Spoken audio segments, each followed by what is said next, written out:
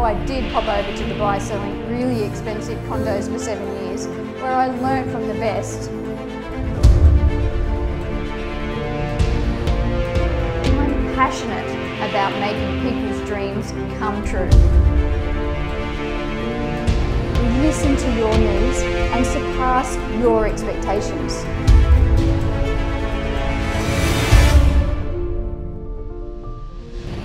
I look at being a real estate agent as an incredible opportunity. I live and breathe it. I remember all through school, the last time I took an English test, I got a C. I remember my teacher telling me, you would have to be the weakest writer in the class. I lost my confidence and I was so shy. I can't believe I was so shy. I spent my Saturdays with my dad and watched him interact with his customers selling the most expensive suits in Newcastle. It's really funny because now these two elements are so important to me, selling and fashion. I have been broke and broken, and maybe you have been there too, I'm not sure. But I remember a turning point when I said, I can be brilliant. This is my story. To be a great agent, it takes real hunger. Hunger is the greatest asset you will have.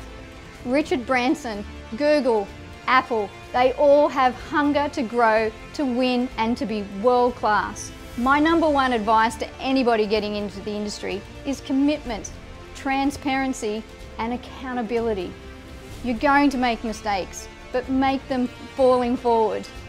Looking back, experience has taught me to know when to be quiet and know when to push, and sometimes things need to breathe. So I've been an agent for 20 years, roughly, I think, about 20 years, and it feels like I have been doing it forever though. I got into real estate because I thought that things could be done differently, and I wanted to be that.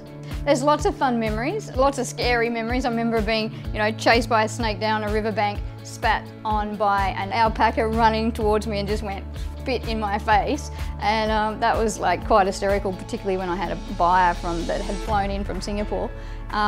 Anyway, there's lots of fun. I mean, I've walked into properties that have had like fleas everywhere, and they're jumping on me. I can do snakes, alpacas, but fleas I can't do.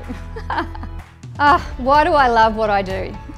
There's so many good points about what I do. The main thing is I love working for my clients. I love sitting down and talking to them about their story, capturing it and putting it into the market.